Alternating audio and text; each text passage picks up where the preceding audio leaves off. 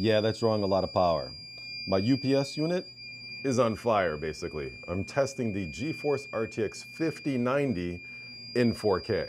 Well, that was fun. The Nvidia GeForce RTX 5090 embargo has lifted. Let's get into its performance, compare it to a 4090, and hit the like and follow button. For my 4K video editing, I use DaVinci Resolve Studio 19, and this is the Blackmagic editor keyboard that I actually use. And while this is running, we're using the Kingston Fury Renegade 6400 megatransfers, 96 gigabytes right here, on the MSI Meg X870E Godlike motherboard, yes, an $1,100 motherboard, and the AMD Ryzen 9 9950X, 16 cores, 32 threads. But if you want to see how it performs on the Ryzen 7 9800X3D for a lot of gaming, hit the follow button. And in testing the MSI Gaming X Trio RTX 4090, the Puget Systems DaVinci Resolve benchmark, it actually has an overall score of 12,062 with an overall score of 12,117. It gets broken down like this: the long GOP 124, intra-frame 107, raw score 132, GPU effect score 142, and fusion score 105.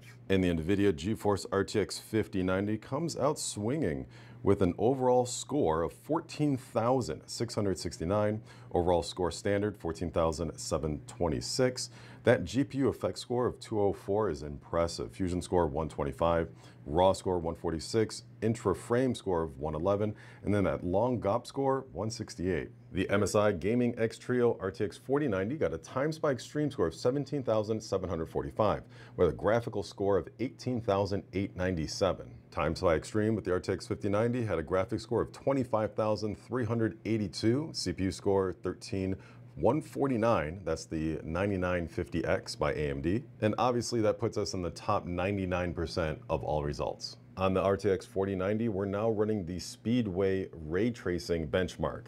This is going to give us a good idea of how far we've come with the RTX 5090 for ray tracing. And the RTX 4090 score for Speedway ray tracing benchmark is 10,161, giving this system a better score than 94% of all results. During the Speedway ray tracing benchmark, there was just a very minute amount of coil whine, so not bad at all. Much better than any 4090 I've tested. And for Speedway, the ray tracing benchmark, of course, we are at the top 99 percentile of all results. On the 4090, we finished the Blender benchmark, and it actually gave us a score of 10,995. The Blender benchmark score was 14,947, the top 0% of all benchmarks. That's kind of nuts. And that was just the tip. How does the RTX 5090 perform in Star Citizen and other productivity applications, DLSS 4? So many more questions to answer, so many more videos to come.